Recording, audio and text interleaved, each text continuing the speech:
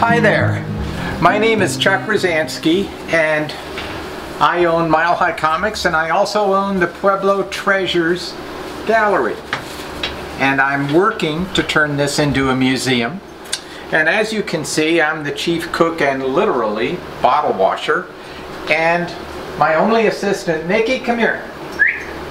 My only assistant, Nikki, here was the one who was chewing the bone in my last video and being very noisy. But she's such a sweetie, and she's the only one who keeps me company when I'm doing all of this work by myself, that it's great to have somebody who hangs out with me and who doesn't mind the smell of Windex. Anywho, the aisle that we're in right now is a formative aisle. So in other words, I've on this side managed to get a whole bunch of my Santo Domingo Pueblo pottery out. Actually managed to even separate a little bit of it by style, but it's not the way that I want it to be. I'd like to have every piece labeled to the extent that I know the makers, and these particular cases we had to rob the doors from them after we had a break-in here at the store, and the guy used a tire iron to smash out some of our glass doors downstairs, so I let them cannibalize some of my doors from up here. But that's basically a process that I'm continuing where I'm doing all the work myself, except for the actual laying of the floor, which my friend John is doing. Even putting in lights and things like that, I'm doing more of that myself. I'm putting in all the glass, I'm having glass cut, I'm ordering brackets so that we have enough brackets. And then, of course, I also buy the potteries. And this gallery, as it is to this point, is 4 years worth of my individual effort. I've really not had anyone else helping me, which is probably just as well, because pottery is delicate and I don't want to put anybody else in the responsibility of having to deal with it and possibly break a piece. I've had staff members break pieces in the past, and it turned out to be a very traumatic experience for them, much more so than for me. And so I've just learned the hard way, do it myself. Okay, so when I'm doing this myself, I have lots and lots and lots of time to ruminate, to think, to chew my cud, to try and come up with, you know, who and what and where and why and how and what, you know, why would somebody do this? As I explained in my last video, I have 10,000 pieces, and not all of them are out yet. As you can see, these are all filled with this lead pottery, and if you look at sort of the chaos that's back in this area, this is primarily Mexican folk art, although there's some Casas pottery here, which comes very close to being American, since it's right over across the border, certainly North American. And then I still have Mojave over here, I still have Anasazi up above. These are from some of the pueblos that are Rio Grande pueblos, but they're not the larger ones, not the ones that produce a lot of pottery, and so that would be places like Poake. Also some of the Towa pueblos. My micaceous pottery is still almost all in storage and needs to come out. But I got Santo Domingo out, and that, as you can see, I mean, it's 5 full cases, and then there's more that's up here on top. There's a lot of it. And I really want to try and make sure that I give all of the Kewa potters credit for what they've been doing, and then the same with all of the other pueblos that I work with. This is fairly important to me, and I'll show you why in a minute. But backtracking a little bit, one of the things that people really they ask me about when they come here, and they're kind of gauche questions. So I go out of my way to be nice. But really, if you're going to visit the Pueblo, please don't ask me these stew questions. And the first one is, do you have any Maria pottery? And the reason why people ask that is because that's the one name that pops into their mind. And I'm going to explain to you a little bit about why that bothers me. Maria Martinez from San Ildefonso Pueblo definitely is the best known of all the Pueblo potters. Margaret Tafoya from Santa Clara had similar renown, at least amongst people that were serious about potteries. And then, of course, Nampeo Apano was the really first superstar in the business. But starting in the 1920s, Maria's husband, Julian Martinez, he was marketing whiz. And he basically turned Maria into a brand, and went out there and got her to go to things like the Pan American Exposition and the World's Fair, and to produce potteries. And she really got kind of out of her comfort zone, but at the same time, Julian got it out there and got her selling potteries really well. Now we'll go around the corner here over into the area where I have my San Ildefonso pottery. And I want to show you something here. This is a Maria bowl that I bought not that long ago. It has the most astounding polish. When you hold it, it feels like glass. It is truly amazing. I got a little dust on it, I guess, but the finish on it is just absolutely beautiful. But, and this is a big but, you know, it's etched in the clay down here, Maria Poveca, okay, and this would have been later in her career, in about the 1960s. Unbelievably beautiful and proficient bowl. She potted it, but I don't think she polished it. Her sister, Clara, lived with her, and her sister Clara polished all day long. So this was a group effort for which Julian, before he passed away in I think it was 43 when he passed away, Julian really did a brilliant job of branding Maria Pottery. But Maria Pottery was more successful than she could produce. So a lot of it was being made by her neighbors, people like Rose Gonzalez and Juanita Wopin at San I. And some of it, as the Blairs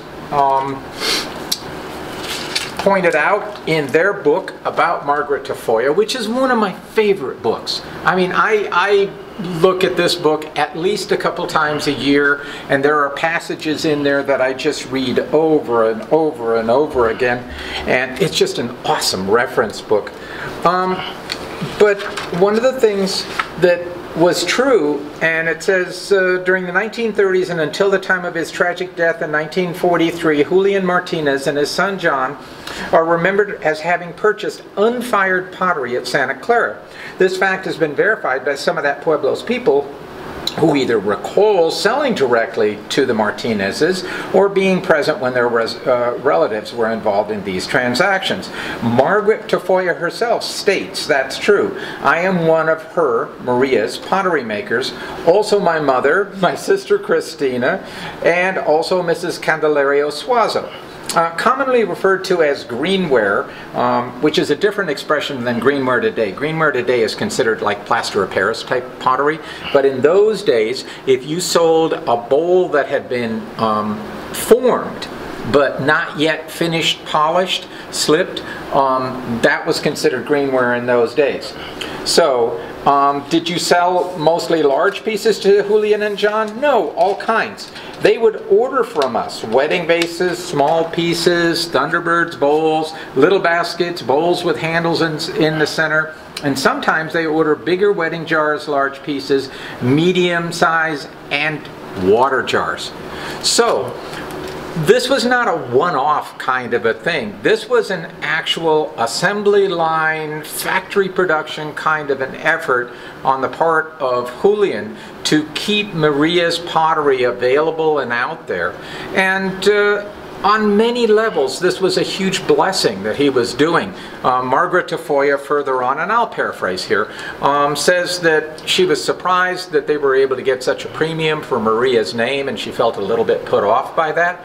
But at the same time, the money that they got was really, really handy. And so that was a good thing.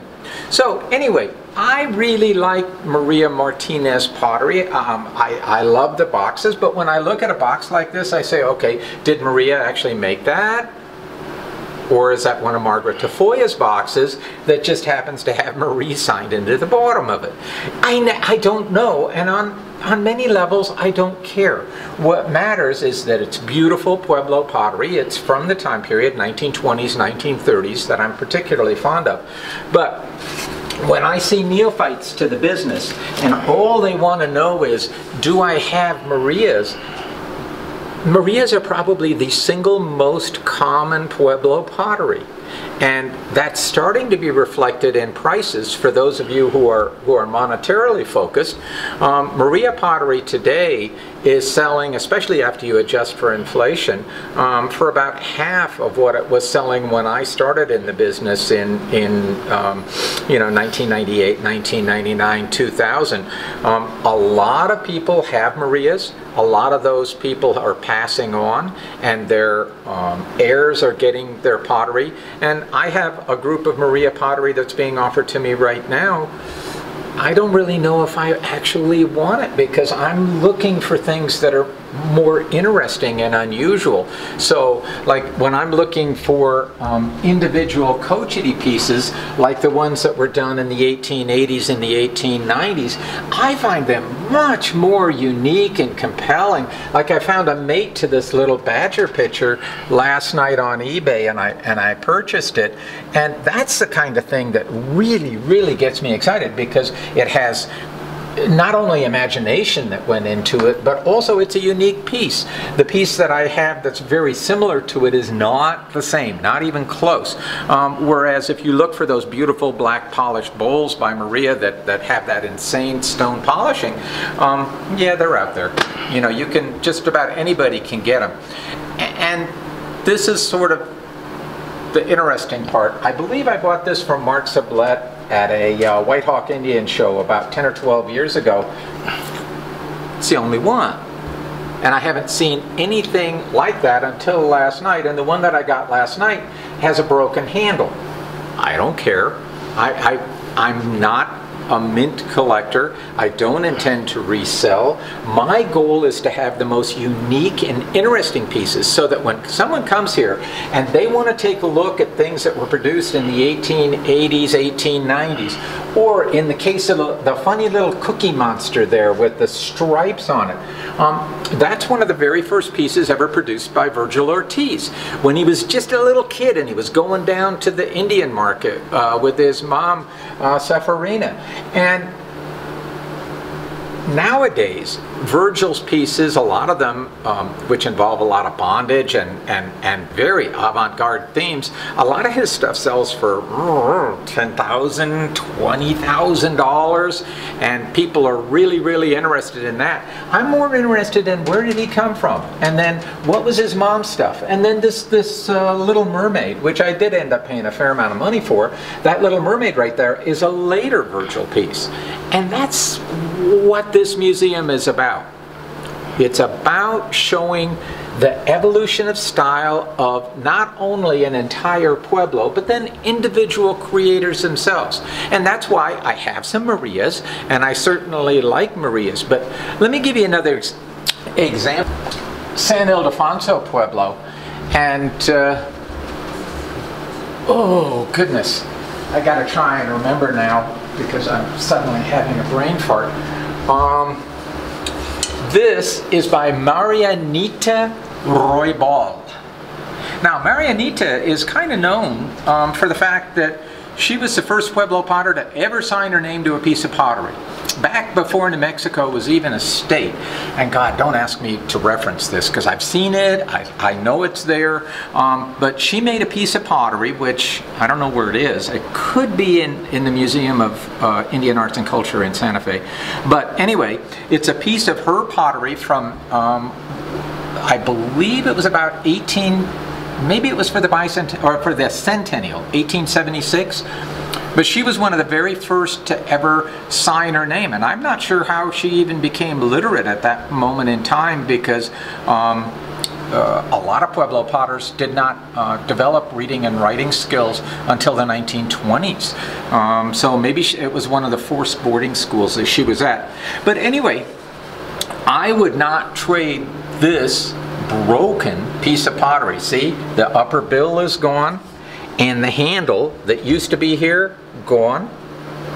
But I still wouldn't trade a Maria Nita-Roybal for a Maria Martinez, because you can get Marias all day long. You don't have to be diligent or smart. You just gotta have a platinum card. And you can walk right now, you can go to Santa Fe at this very moment, and you can buy 20 or 30 Marias in a day, because there's galleries down there that are awash in Marias. Now, Maria polychromes, as opposed to black, those are harder to find. So if you could find a Maria, I have one Maria and Julian polychrome, I believe, which is this one right here. I believe that's a later Julian that he did in the 1930s, but it's not signed, so I don't know for sure. They weren't really that interested in something that Julian per se did. This one over here may also be a Julian. It's of a similar style. But I don't really care one way or another. What I really care about, though, these Maria Nita-Roybals, they're really hard to find. And she was a dot crazy person. She did lots and lots and lots of dots. So when you're looking at Maria Nita-Roybal, let me see, where's that really beautiful one? Well, here's one right here. See, she's, again, all the dot craziness here. And then this christening vase that she did right here, which is actually a Pahogi brownware. That's got all kinds of dots. Here's another one she did, all kinds of dots. Here's another one she did, all kinds of dots. Are you starting to get the pattern? Even when they're not signed, sometimes you can kind of pick out who did what based on just certain proclivities that they had. I do not know. There may have been an actual reason why she was doing this. I'm not sure. So that question about do you have Marias, that's one thing that kind of sets me off a little bit. The other one is, what's your most valuable piece of potteries? God, I hate that question, because that's like going up to someone who has 10,000 children and saying, you know, what's your favorite child? Really, this is not about money. This is about studying cultures, studying people, studying the evolution of art. I buy things. I mean, I have several pieces here that I paid more than $10,000 a piece for, and I have pieces that I didn't pay that much for that are actually more valuable than that. But I don't do appraisals. The only reason I keep track of market values is because I'm poor, and I have to try and squeeze every possible bit of purchasing power out of the limited amount of cash flow that I have, so that I can try and get things as inexpensively as possible. This puts me, by the way, at direct loggerheads with most dealers, same way that comic fans are at loggerheads with me when they come in here trying to buy comics as cheaply as possible. Well, it's a game. I mean, I want to try and extract as much revenue as I can from a given object, and comic books are mass-produced objects, okay? These are not. As I said in my first video, these are much more spiritually created, and that makes it a way different engagement when you're involved with Pueblo pottery. There has to be a tremendous amount of respect for the creators. Consider for a moment San Ildefonso, right about the year 1900, which was when Maria Nita-Roybal and Maria Martinez was born right about then, and a lot of the really noteworthy creators who started at San Ildefonso, there were only 100 people living at the Pueblo at that time. Everyone else had either moved away or had died from one of the many, many diseases. Spanish flu of 1918-1919 was particularly devastating to the Pueblos, and a lot of people died at Santa Clara, a lot of people died at San Ildefonso. And so when you're looking at this body of work right here, realize that there were maybe, and I'm pushing here, maybe 20 people at San I that were producing pottery during that period of time, and a lot of them that were finding that they could make just as much money turning their stuff over to Julian and having Marie put her name on them than they could make trying to sell them themselves. So, you know, a lot of these pieces are incredibly rare and incredibly hard to get, and I just wouldn't put a price on them. I mean, there's no way. Let's go one more step. I got another little show and tell thing here. This is, and I try to stay positive a lot, okay? But this is a book that, when I figured out what was going on, really made me unhappy. This is from the School of American Research, and Kenneth Chapman did 2 of these. Now, Kenneth Chapman did this with the best of intentions and absolutely the worst of implementation. His intention was to try and validate and bring public attention to Pueblo designs. And so he went through and he did a very beautiful study of, like, this particular book is about the Quechua Pueblo of Santo Domingo, and it shows all of the different frets and designs that were being used, and it's great. I mean, it has, as an academic study, it's really, really great. But it is also reflective of racism of the absolute worst order, because at this moment in time when this book was originally put together, it was still official American government policy to obliterate the Pueblo cultures. Pueblo children were forcibly taken away, made to go oftentimes to boarding schools, if not the Indian school in Santa Fe, but they were made to cut their hair. They were made to speak English. They were not allowed to speak their Pueblo languages.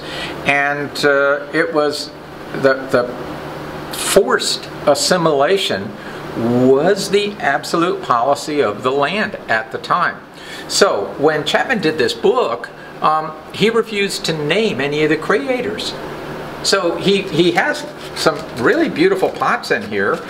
And the San Ildefonso book that he did is even better, but he absolutely and categorically refused to name any of the people from whom he got these pots.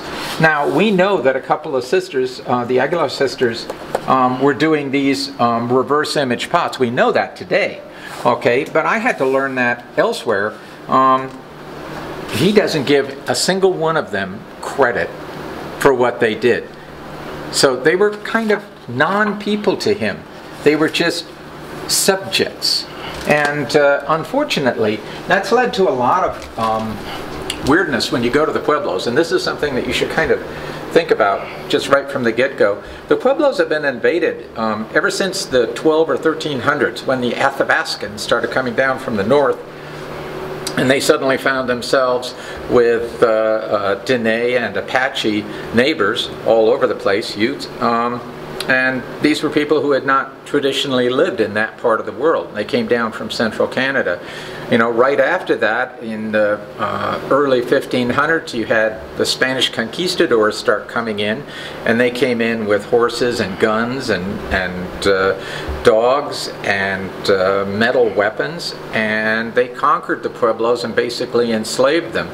Then the Pueblos threw them out in the revolt of 1680, and they came back again in 1692 under de Vargas, conquered the Pueblos all over again.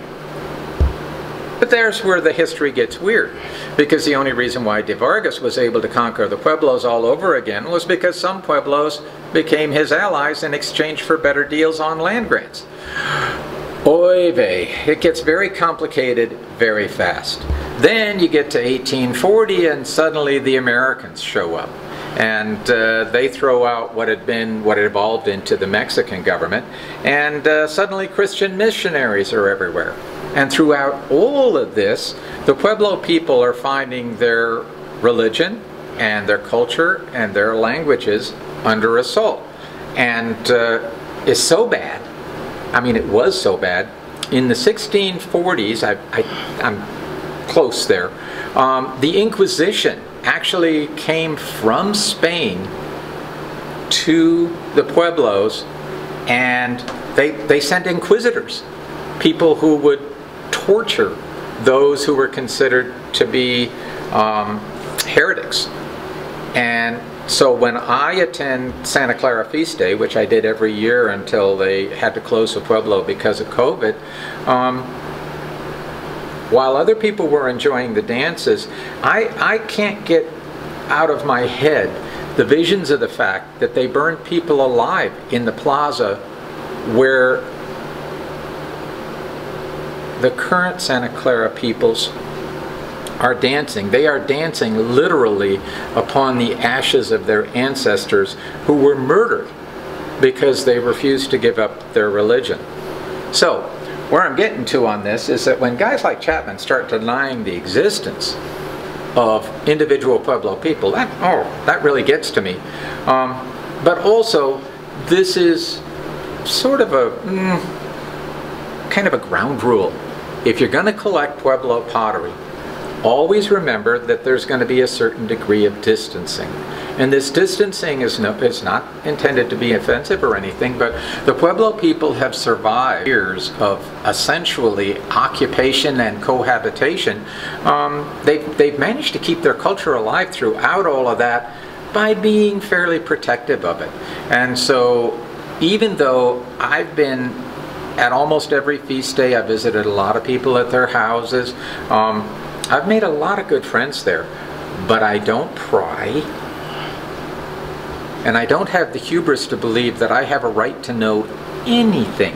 If people volunteer and they give me some information, way cool. I like that. Okay, and I also read a lot on my own. There are some excellent books, and maybe in the next little chapter that we do, I'll show you some really good books that you can read if you want to know more. But there's two other things that I would kind of say.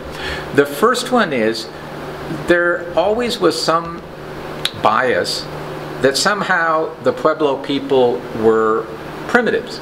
And I think that bias holds for what we would call Eurocentric cultures against indigenous people of almost all kinds. And yet, knowledge of things like astronomy and quantum physics are much greater in the Pueblos than people have any concept.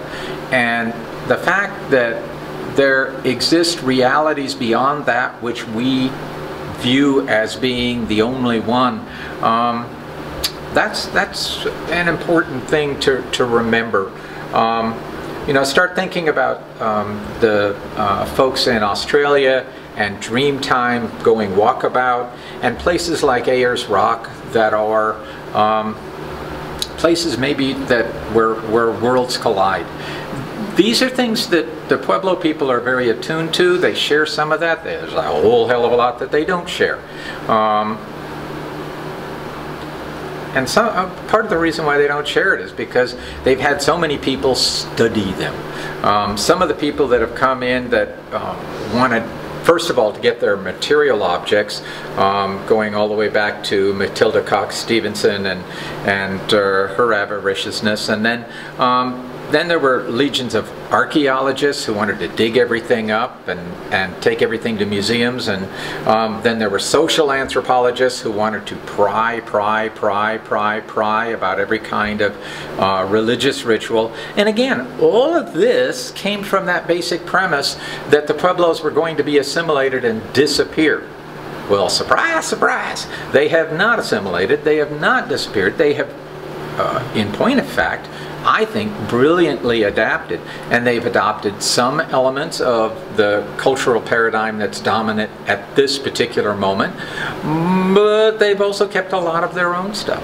So if you're going to collect Pueblo pottery, just be respectful and just realize that there's a lot of history that you really need to learn about in order to give your potteries context, and in order to get a much better sense of how and why this is still being produced. Really, almost all of, I mean, some potters that I know don't even make as much money as they could be making working over at the casino, and yet they still do this because it is a labor of love. I referenced in the last little video that a lot of folks consider these potteries to be their children, their offspring, to be sentient, and that's super important. This is way more than just a bunch of people deciding that they're going to make potteries like their grandma did. I'm going to close today with one of my favorite people from San Ildefonso. This is sort of like the opposite of Maria Martinez. On this far end, I had spent a lot of monies with my friend Gilbert Sanchez. And this was one of the very first pieces that I ever bought from Gilbert. And I love it because it's kind of a Janus figure. It's not two-sided, but it has two images. Because if you look at it like this, it's this spiffy little rocket ship. But if you look at it like this, it's Jaws. And this is the kind of stuff that Gilbert loves to make, which, and this is super important, it's absolutely traditional pottery. But it's traditionally fired, but I don't think that there was an LA Dodgers batting hat, okay, with a neat little turquoise top. I don't think that the LA Dodgers envisioned this when they were planning their stuffs. And let's take it a little bit differently, okay? Little 9mm, I believe this was supposed to be a Glock. Look at the beautiful micaceous on it, but yeah, it's a 9mm Glock made of Pueblo clay. We're talking about some really innovative adaptation here. Gilbert knows, because I have Avanyus all over my body, that I love Avanyus, so he made me a couple. He made me this incredible mace, a seahorse this way. Look at this, it is so cool. Totally Chinese type dragon, and yet on this side it's much more of an Avanyu, and then this becomes the crest. Brilliant! I swear, there's something in the water down there. I don't know what it is, but the brilliance of Gilbert, and it's not just Gilbert, by the way. You know, his brother is equally good, and his brother Vanessa is fantastic as well. They produce these pieces. Kathy Sanchez's mom does these insanely beautiful sienna and black and micaceous turtles with the lids that come off. Oh my God, and Kathy Sanchez is one of the nicest people you'll ever meet. She and her daughter Corinne are indigenous activists, and Kathy actually ran for Lieutenant Governor of New Mexico at one point on the Green Party ticket. So you're talking about an entire family that does really, really cool stuff. Look at this amazing little dragon. If you take a look, it's got, he etched it all the way around. I love the little band-aid on its butt. Okay, this is Gilbert. This is just fun. Little Avanyu going up through this way. It's just, you know, that's the thing, is that when you realize that this can be an expression of someone's inner charm and inner happiness, it makes it so much more personal to me. So when people come to me, oh, by the way, I'm going to answer the goddamn question. Okay, that right there is an Ogie Pogie polychrome. In about 1700, when de Vargas finally conquered Black Mesa, and the Santa Clara and San Ildefonso people that had held out there for well over a year, a lot of the people from Santa Ana became refugees. They refused to live under the Spanish, so a great number of them moved west and became a part of the Hopi nation, they became what are called Hopi Tewa, and they lived down at the bottom of the mesas. Some of them, however, went up to the Four Corners region and actually went to live with the Navajo up by Farmington, New Mexico. And 20 years ago, when things were first getting started, I found this particular piece in an online auction, and I thought that it looked mighty familiar, because I had just finished reading about 8 books. Remember when I said you had to read a lot and it would really help you? Okay, I had just finished reading about 8 books about Earl Morris, who in his later years lived in Boulder, where I live, and was the head of the University of Colorado Museum. But starting in the 1890s, he was first a pot hunter with his dad, and then after his dad was killed in a bar fight, he and his mom traveled around the country, and he gradually became an archaeologist, working with some of the leading institutions. He worked with the New York Museum of Natural History. He worked with the Smithsonian. He worked with all sorts of different people. But anyway, Earl found in the Farmington area, which is where he was from, a whole bunch of what were called Ogie-Pogie polychromes. And they were all busted, and his mom was actually an expert restorer, and so she restored them, and I think they have either 4 or 5 of them up at the University of Colorado Museum that are restored. This, however, right there, that piece, is the only unbroken Ogie-Pogie polychrome that I know to exist. I have another one over here that has this amazing checkerboard patterns in it, but that one had to be restored after a shipping company broke it all to hell. But this is the last one with this checkerboard sort of dancing.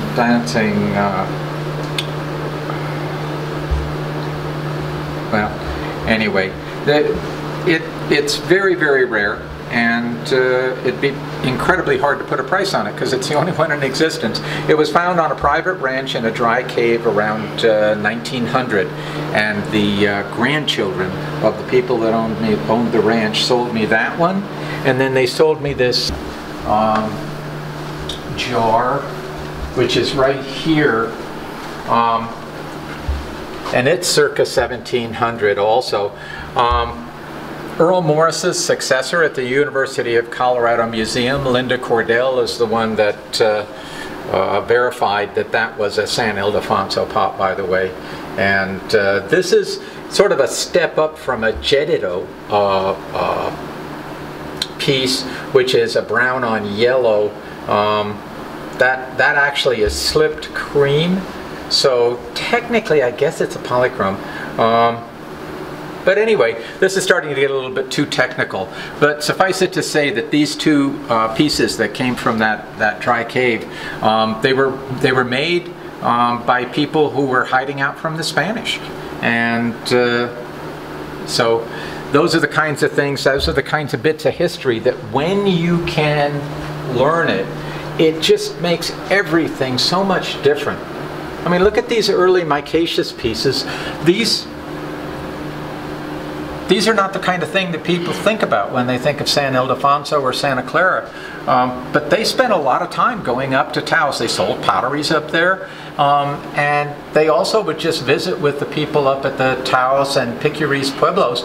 And they would trade for clay. And clay with a lot of mica in it, micaceous clay, is known as especially good for utilitarian cooking purposes. And so they would use these for cooking stews and for cooking. A lot of these would be called bean pots. But these are really early, like 1850. This one may even be a little bit earlier than that. It might be 1800. Anyway, that's it for today. You learned a little bit about a Maria. You learned about why I don't like being asked, what's your most valuable pot. You learned a little bit about how not to poke your nose into business where you don't belong. Okay?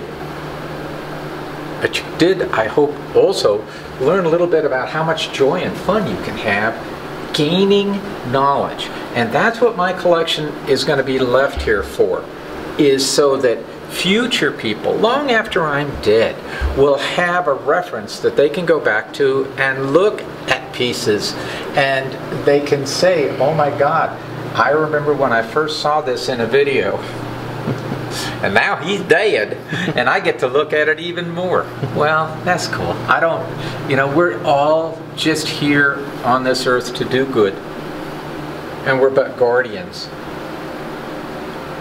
And for me, guarding this pottery, working here at night, having my little dog, look at her over there. You're sleeping on the job, girl. Just working with my little dog and having a good time working on this project. Leaving a legacy behind. I mean, it's kept me broke. I never have any monies. But I feel like I'm leaving something behind that's important. And I hope that this is helpful to you. Do something good today. Do something that will make the world a better place. It's the greatest reward you can give yourself. That's it for today. Thanks, and we'll see you in chapter 3 soon. Okay, pickle butters.